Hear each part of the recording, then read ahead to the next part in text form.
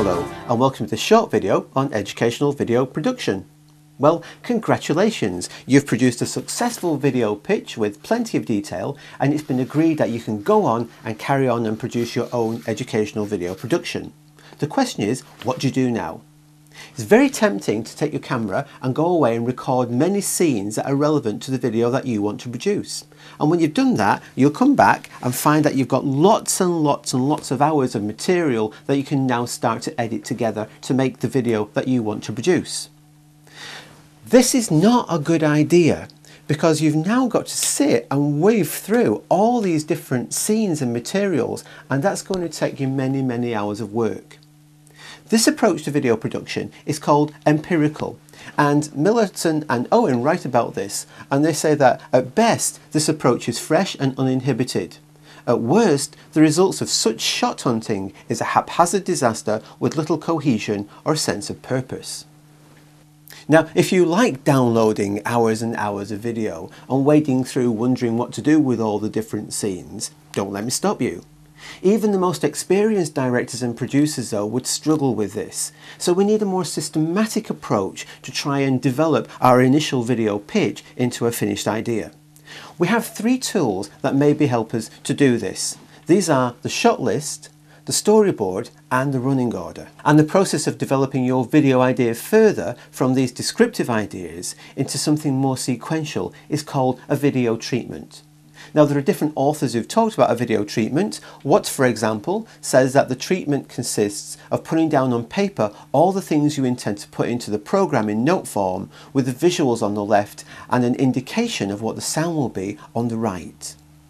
So before we get to using the video camera and producing hours and hours of video, we can actually do a paper exercise that's going to help us think about what we want to actually record, what it's going to look like and what it's going to sound like.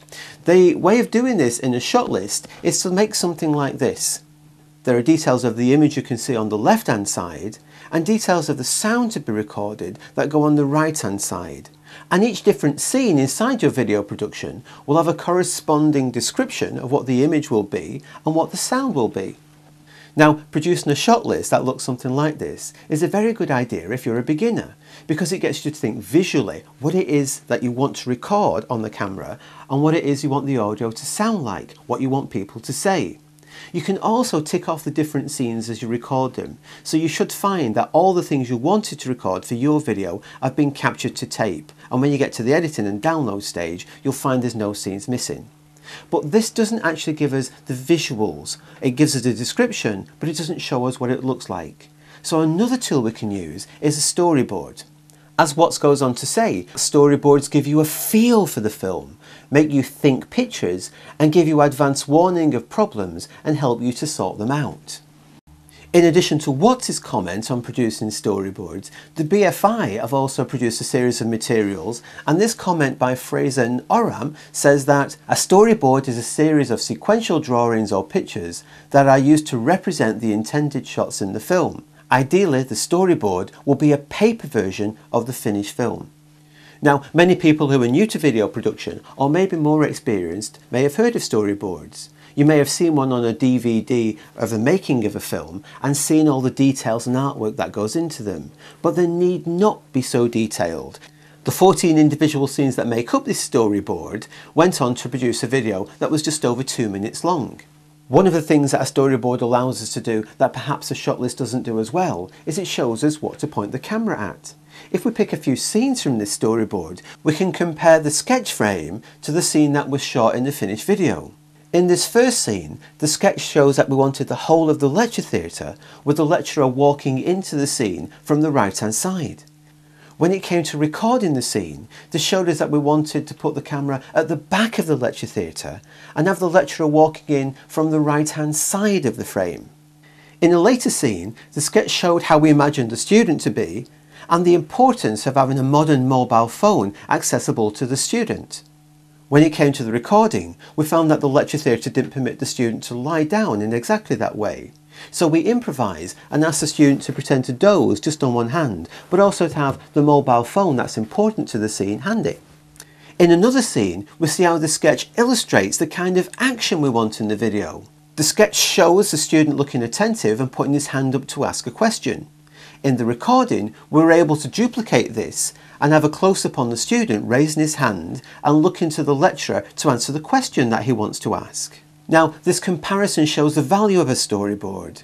It shows that when we get the actors and the props and the other devices that we need for our video into positions, we know how to include them and arrange them so the camera can record what we want.